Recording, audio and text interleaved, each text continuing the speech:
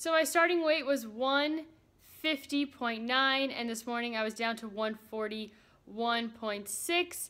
So down 9 pounds, which is pretty crazy, and I'm feeling pretty darn good. It has been 88 hours and 38 minutes that I have gone without food and without water. So today I am breaking my dry fast with some of this. It is time to break it. Honestly, what's really interesting about this fast breaking is that I have done a dry fast before, and I think it was like in the 70-hour range. I really think it's important to almost have it be like really take in the moment when you're breaking a fast, a dry fast, a water fast, whatever kind of fast you're breaking. I think it's important to just like really cherish what you're about to consume. Oh my gosh, my cat is being so loud right now. Let me open the door for her. I would show her to you, but she's so mean. I was trying to have a moment there, but seriously, the cat was distracting me. I think it's really important when you break a fast to almost have like a ritual around it, especially if you're fasting a lot. I think it's important to just take a moment, really be proud of yourself for the accomplishment that you have made, for all the health benefits that you have received from your fast. You know, I felt like when I broke my 54-day long water fast, that it was more of, I wasn't even hungry. It was more of, I felt like I needed something in my body or else I was going to pass out. I was just feeling really, really weak and really, really dizzy, and I don't feel that way now. I would actually say that I'm more thirsty in this moment than I was hungry after 54 days of not eating, which is quite interesting. And we always hear that people can't go more than 3 days without water. Look at me here, alive and surviving. Yes, I think it's just really important to do small amounts. So I have approximately 4 ounces here that I'm gonna start with. And then I'm gonna go ahead and add some baking soda in. Take the time to appreciate the moment. Like for me, I like to be quiet, so I had to open the door for this mean cat that I'll probably never get to show you because she never lets anyone pick her up. Yeah, you know, get yourself some good naturally sourced water. I would prefer this would be in a glass container, but I'm sorry, I wasn't gonna drive 10 miles to do that. So I should probably stop jabbering and start drinking.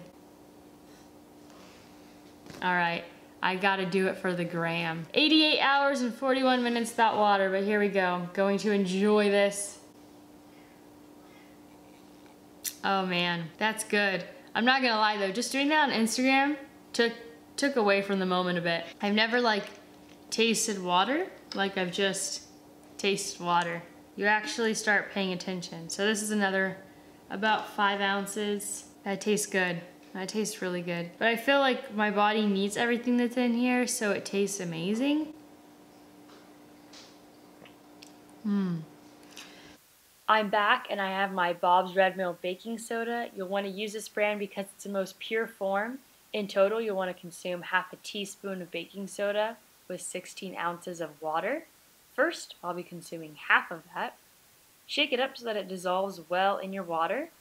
The first thing I smelled when I opened the jar was it smelled like tire rubber.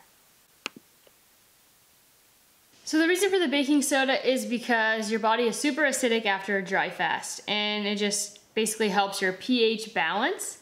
Doesn't really taste bad at all. All right, so what I'm doing now is I'm gonna go ahead and do a apple cider vinegar and baking soda blend. And this is to also just promote some good kidney function as I am breaking my fast here. 2 tablespoons of apple cider vinegar. And this is absolutely worth trying for anyone that hates the taste of apple cider vinegar. Half a teaspoon of baking soda. And it's gonna start to fizz up like this. And I'm using the Red Mill baking soda still, of course. I'm gonna add a tiny bit of water. So the pH in this is not going to mess up your teeth. It's not the best thing, but it is like 10 times more tolerable than just downing apple cider vinegar. Like I'd have to literally plug my nose for like 2 minutes after drinking that stuff and the taste would still be there. Like I used to consider apple cider vinegar more difficult to take than like a shot of tequila. What I just mixed up here, easy breezy. Best way to get down baking soda in addition to apple cider vinegar, in my opinion. If you agree, comment below.